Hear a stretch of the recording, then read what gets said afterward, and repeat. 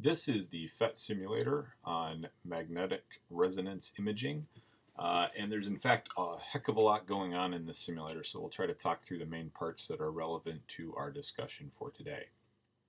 So we're starting out on this tab that is the simplified nuclear magnetic resonance to try to understand the phenomena of magnetic resonance from the nucleus of atoms before we go into actually the simulation of an MRI. So what this is supposed to be showing me in this little simulation are the protons that are within the nucleus of hydrogen atoms, and hydrogen atoms are abundant in the water molecules that somebody has in their body.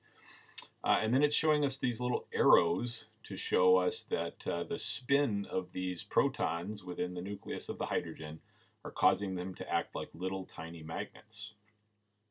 And so depending on which magnetic state they're in, up or down, they actually have different energies. So if you look over here on our energy diagram, in the down state, the protons are in a higher energy state. And then if they are pointing up, they are in a lower energy state. And so you'll notice that periodically they jump one orientation to another on their own.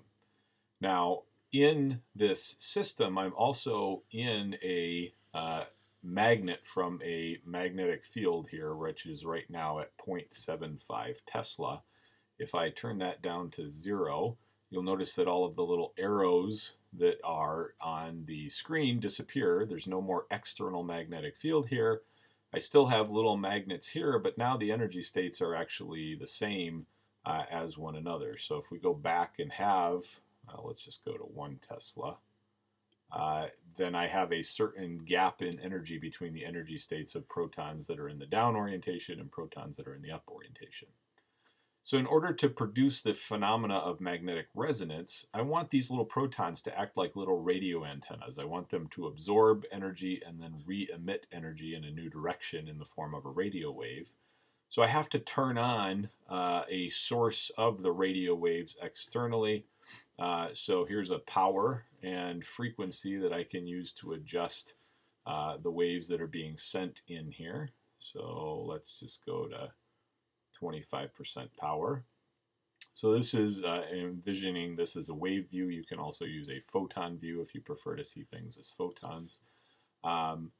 So I'm sending photons in there, but I'll notice that the energy that I'm sending these photons in doesn't correspond to the energy needed to transition these magnets between the two states. And so nothing is happening that wasn't happening before I turned my radio wave source on. However, if I adjust the frequency, so I'm going to need to go to a lower frequency, a lower energy, so that it matches that energy gap, suddenly I get cases where these little proton antennas will absorb the radio wave coming in from the bottom and then re-emit it and send a new radio signal out to the side. And if I have some detector here, I'm able to actually detect those radio waves coming off and use that information to figure out where these protons are located. So if I change, say, to a 2 Tesla field, that actually increases the energy gap between the states here for my little protons. So I would actually have to then adjust the frequency until I get it to match that gap before these protons start acting like these miniature radio antennas and emitting radio waves in a new direction. So that's the main simulator's way of showing this phenomena of magnetic resonance. So then how do you use this magnetic resonance to do some form of imaging? Well, that's the simplified MRI tab here. Let me pause things running on here so my computer doesn't freeze up on me. So here, same kind of setup, but now I have a couple of different things that are built in. I still have the external magnetic field in the back, which I could turn down to nothing, or I could turn up as high as 3 Teslas. And in doing so, that sets the orientation of these magnets and also how big the energy gap is between them. So we may need to flip back to the last tab in order to see things, because on this screen we don't actually see what that energy gap is. So here is a bunch of protons which are in the water molecules in this person's head. And again, we can turn on our radio wave source and tune its frequency so that we get these emitted radio waves. So right now, let's see, I'm at a 1 Tesla field. If I go back, my 1 Tesla field required me to have a frequency of, it was about 42.6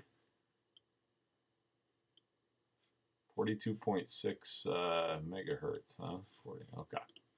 So go back here, drag this one until we get to the 42.6.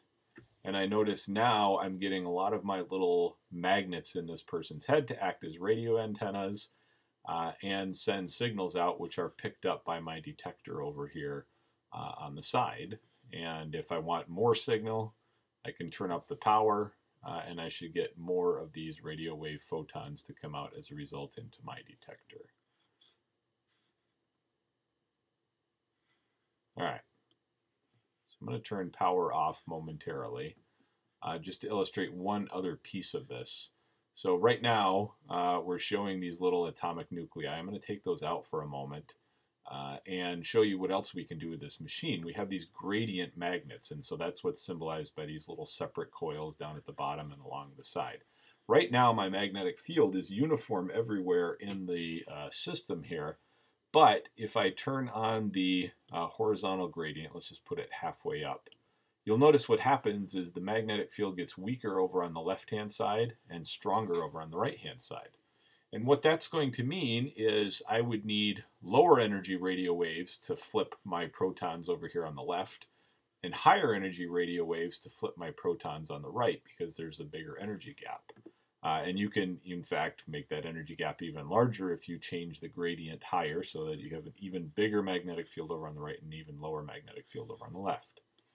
You can do a similar thing vertically. So I can make my magnetic field really strong at the bottom and really weak at the top with this particular simulator. And that's going to be helpful to steering the MRI image to a certain location that we want to image. So we'll turn these atomic nuclei back on, and we'll give this guy a tumor. So you'll notice the tumor is symbolized by a higher collection of these little water molecules, these proton spin magnets, if you will. And so let's get things going here again.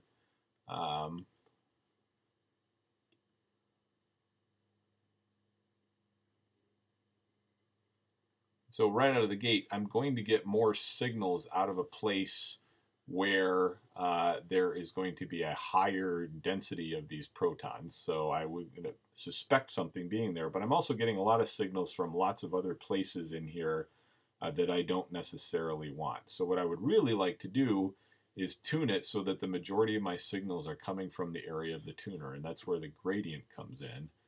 If we change it so that we have different values across horizontally and different values across vertically,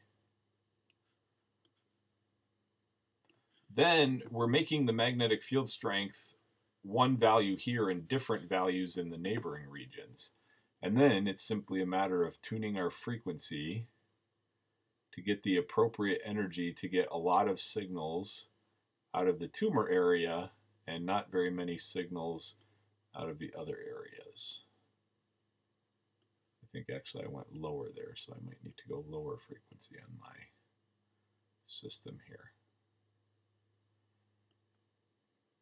And so by fine-tuning the magnetic field, and again, this is just a crude two-dimensional representation, you can make a system where the majority of the radio signals that are being produced are coming from the area you want to target, and you get a good image of that location in the person's head, and you don't get much information coming from other parts of the head on the MRI image.